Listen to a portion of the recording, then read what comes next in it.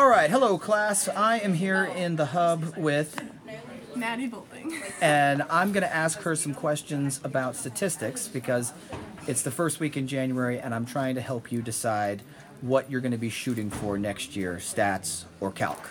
So the first question I want to ask Maddie is, what is her math background? What classes has she taken?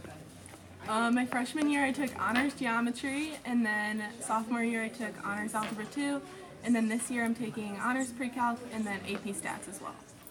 And what do you want to take next year? AP calc. Okay. So a lot of people don't know what stats is like. What goes on in a statistics class? What do you do maybe contrary to people's expectations? So unlike common beliefs, stats is actually not a lot of math. It's more of writing and analyzing data.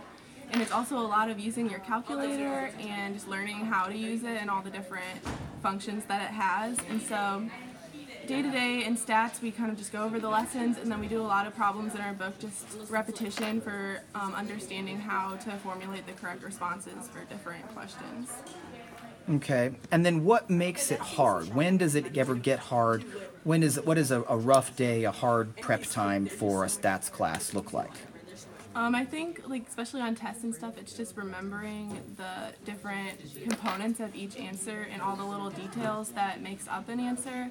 And so I would say just the details and remembering what is involved in the correct responses that he is expecting. That's probably the hardest part, just because it's a lot of almost memorizing what you have to know for that specific question.